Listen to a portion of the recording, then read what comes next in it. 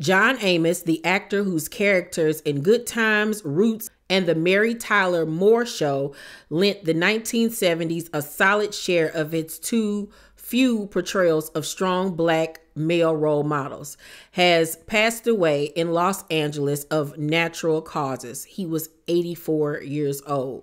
His August 21st passing, announced by son Kelly Christopher Amos, had not been disclosed until yesterday. Wow. So T Squad, John Amos passed away on August 21st, which is my birthday.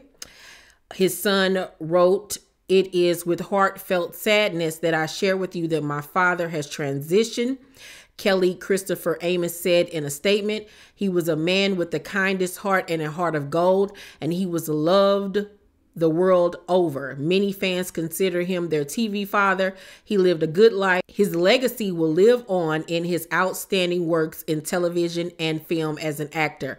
My father loved working as an actor throughout his entire life, most recently in Suits LA playing himself, and our documentary about his life journey as an actor, America's Dad. He was my dad, my best friend, and my hero. Thank you for your prayers and support at this time." Now, at first, I wasn't tripping off the fact that it's been almost a month and a half and we're just not finding out that he passed. I was like, maybe his family wanted to deal with it privately before they took it publicly. You know what I'm saying?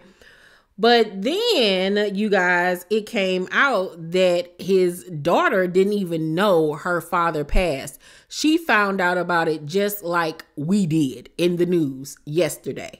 Yeah. Daughter posted this very touching video of her and her father dancing with each other. Her name is Shannon Amos, and she wrote, "I am without words. Our family has received the heartbreaking news that my dad, John Allen Amos Jr., transitioned on August 21st. The Shade Room writes that Shannon Amos shares that she learned about her father's passing 45 days after his transition like the rest of the world.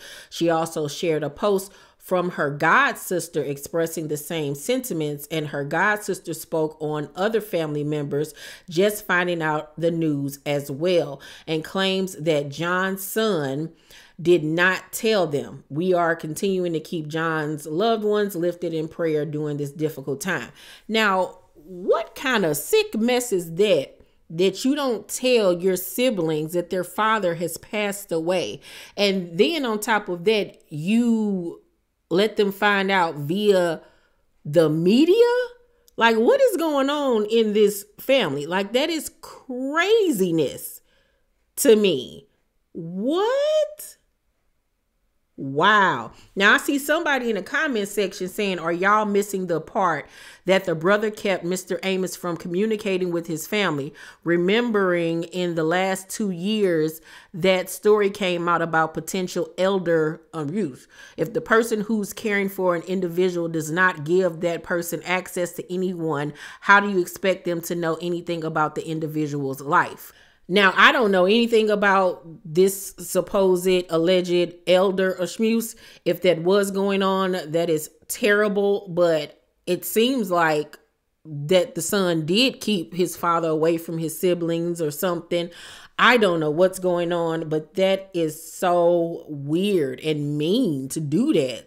Like, my daddy been gone for 45 days off this earth and I didn't even know. I didn't even get to say goodbye. I didn't even get to go to the funeral or the cremation or anything. Like, that is crazy. Crazy. Now, his sister Shannon also wrote, "We are devastated and left with many questions about how this happened 45 days ago. Learning about it through the media like so many of you. This should be a time of honoring and celebrating his life, yet we are struggling to navigate the wave of emotions and uncertainty surrounding his passing. Still, there is some semblance of peace in knowing my father is finally free. My family and I deeply appreciate the outpouring of love, calls, and texts. Please continue to hold our family in your thoughts and prayers. Thank you." That's crazy. Shade Room also just reported that John Amos passed on August 21st due to congestive heart failure. No autopsy was performed, and he was cremated 9 days later on August 30th. His son, Kelly AMOS, is in possession of the ashes, reports state.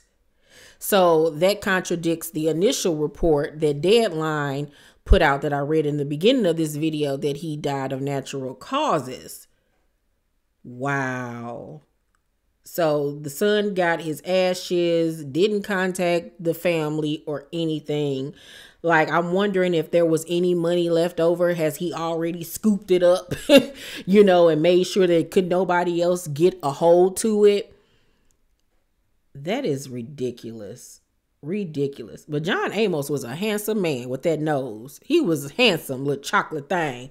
He was a very nice looking man. And if things couldn't get any weirder, this young lady posted a picture of her and John together on what looks like Facebook and wrote, "Rest in peace to a legend, John Amos. Remember, I put this cootie cat on you so good this day, you could barely move."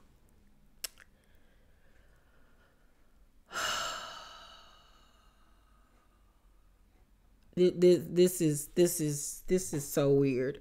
Because first of all, we don't even know if she's telling the truth. It could literally be a fan taking a picture with him.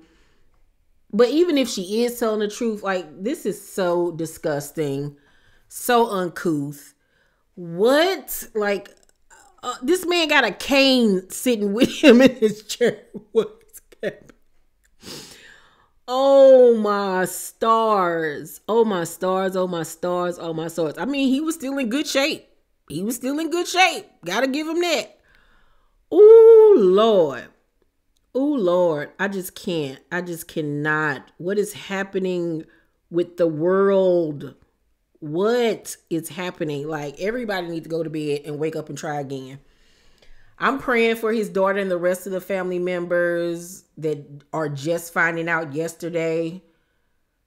Ugh, this is crazy. What do y'all think? What do y'all make of this? Because, like, I'm speechless. I don't even really honestly know what to say or what to think.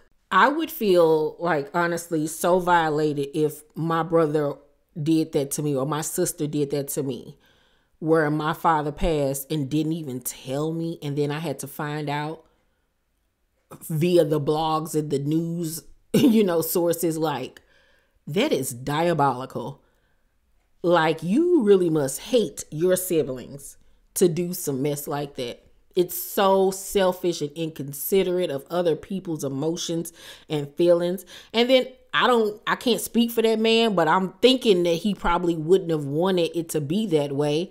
Based on that video we just watched of John and his daughter dancing with one another, it seems like he loved his daughter, that they had a very dear and sweet relationship. So I would think that he would have wanted for his children to know that he'd passed on.